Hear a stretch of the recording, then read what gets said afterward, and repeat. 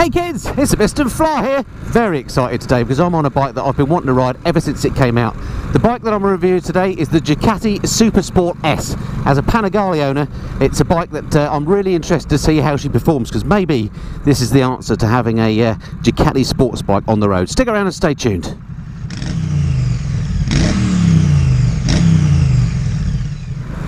So as I say, this is a bike that I've been wanting to ride for a while, because I bought my Panigale 899 because I thought it might be the great answer to the problem of having an exotic sports bike on the road, it being a slightly better mannered bike on the road than the 1299, and it has proven to be a lovely little bike. I absolutely love it.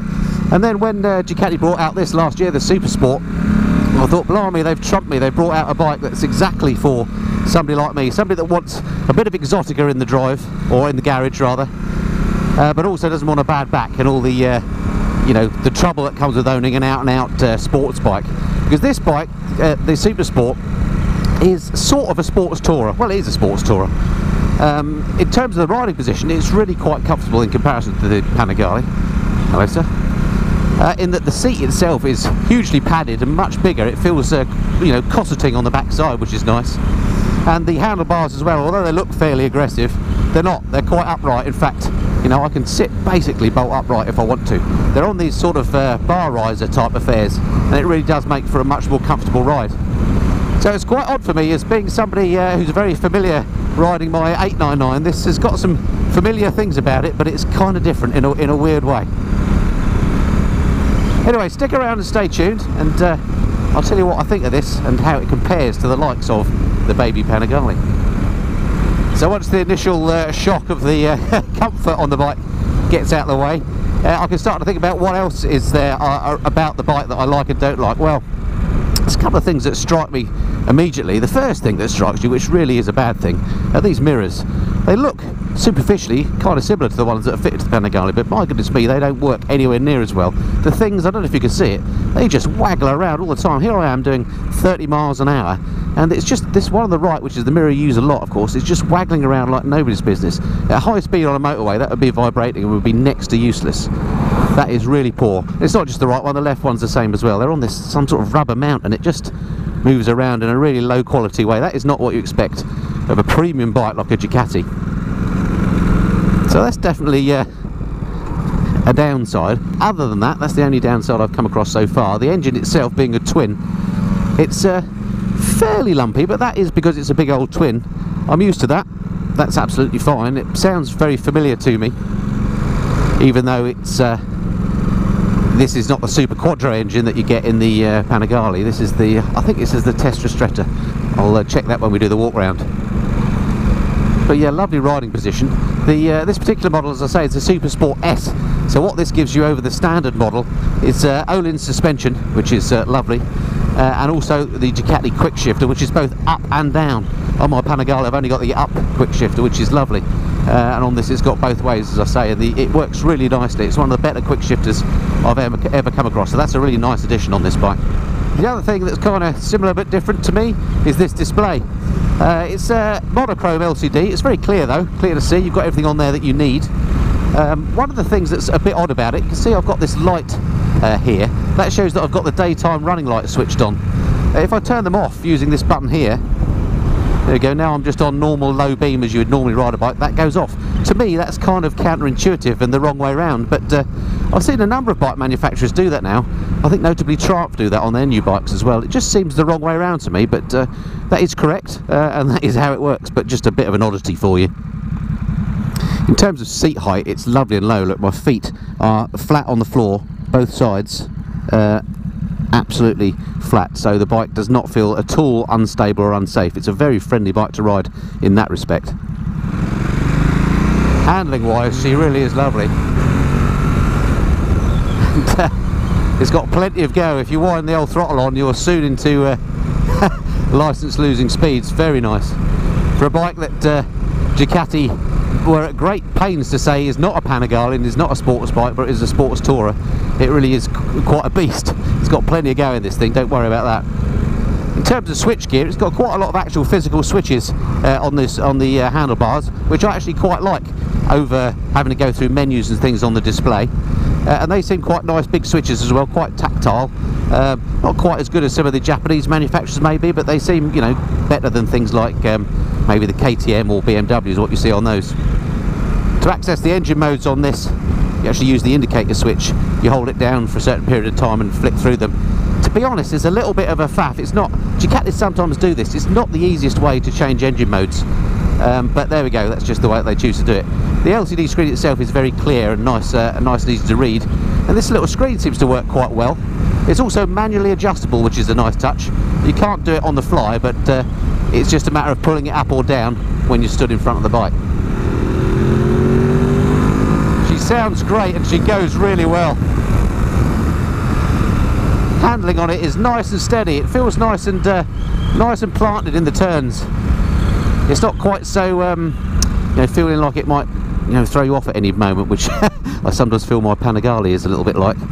Right, let's come up here and I'll just pull over on the side of the road and I'll show you around this splendid bike and talk you through the spec as usual. This should do nicely. I can just find neutral. There we go. Quite an easy stand to find, which is nice. Okay, there we go. Right, so here she is, the Ducati Supersport S. Oh, and the other thing that the S model comes with is this seat cowl here, as well as the Öhlins and the quick shifter. All right, yeah, lovely, a lovely looking bike, I think. Let me get the other camera out and I'll talk you through the spec in the usual way.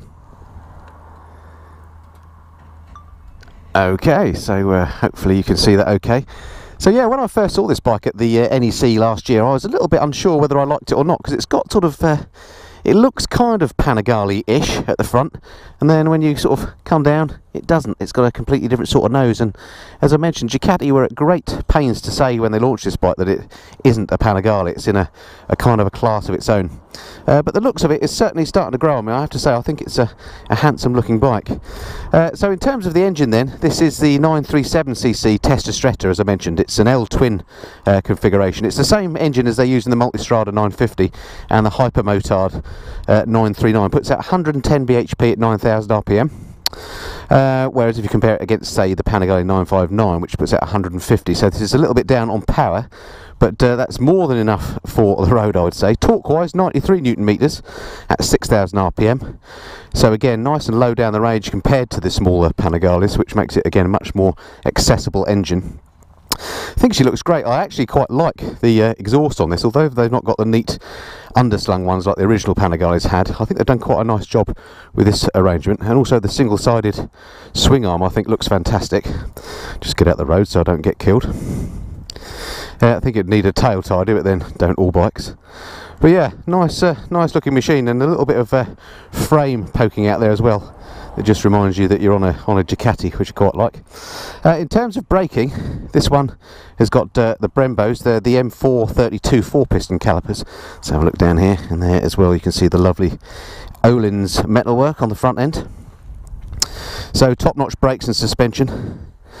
The rear, the non-S has Marzocchi forks, which you know, are not bad, it has to be said, and Sachs rear adjustable suspension. On this one, the S, again you've got Öhlins at the back. I'll show you the adjustable reservoir there. So there we go, there's the little adjuster just at the back there. Looks all very lovely. Seat height on this 810mm, so but nice and narrow, so it feels very low actually. As I say, I can get my feet flat on the floor at 5'8", so no problem there at all. Weight dry is 184 kilograms. Again, compare that to the 959, which is 176, so it's only 8 kilograms heavier than the current 959, which surprised me a little bit. So not super light, this bike, but also not heavy either.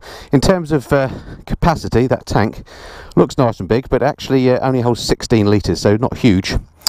Electronics is standard on this. It comes with riding modes, urban, touring and sport, traction control, ABS of course, Ducati quick shift, as I say, on the S, and of course it's ride-by-wire as well. The price, $11,495 for the standard bike, or if you want this one, the S with all the fancy suspension etc, you're looking at $12,795. Depending on the colour, if you want to go for the white, for some reason Ducati charge you more. It's an extra $200 for that, not quite sure why. Service interval is 9,000 miles, which is nice. And yeah, I think that's probably pretty much it. You can get some accessories for this if you want to make it into a proper tourer. there are things like semi-rigid panniers and stuff like that, and I think I would also put on a bit of a tank pad on here, because I've got a feeling this paint on here is the unlacquered stuff again, so it might do with a bit of paint protection. Okay, so I think that's probably all there is for me to say about the bike for now. Let's jump back on and ride her some more. Okay, so let's get the show on the road again. Okay, slightly different start button to one that I'm used to, he says. Wondering how it works. Oh, there you go. Just hold it down there. Certainly sounds the business when you start her up. Right, nothing coming. She's certainly got all the Ducati twin character about her, and I say that in a good way, because obviously twin cylinder engines deliver their power in a particular sort of way, and this is no different. It's not the creamy smoothness you might get out of a four-cylinder bike, but that's partly why I like Ducatis. Right, I'll just turn around here, get back onto the main road. Yeah, quick shifter on here works really nicely up through the gearbox. Let's just slow down. Yeah, the auto blipper's nice as well. That's a really nice addition to the bike, and I think that alone might be reason enough to go for the S model. Brakes work really well, as you'd expect with those big old Brembo calipers. Right, let's just open her up a bit.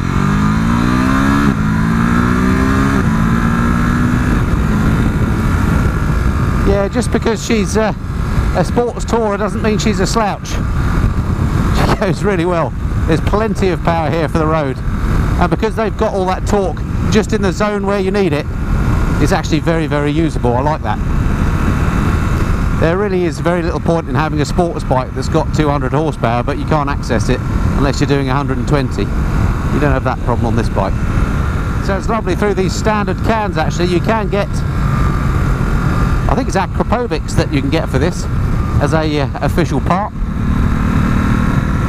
but I'm not sure I'd even change them, because I think these standard pipes look nice and they sound good. Handling's really nice on the bike, like that. Okay, so I must just take this opportunity to thank Blade Motorcycles at Abingdon, who's one of the local Ducati dealers. They are a multi-franchise place. They also do Kawasaki's and also Harley Davidson. So if you're in the area, it's well worth popping in, say hello to the guys and have a look at all the bikes there. They've got a massive stock. It's just one of those places that's quite a good place to stop by and have a look in. It's got a really satisfying pop about the exhaust when you slow down as well, which is rather nice. Right, back around this way, I think. Oh, she changes direction on a dime. Excellent.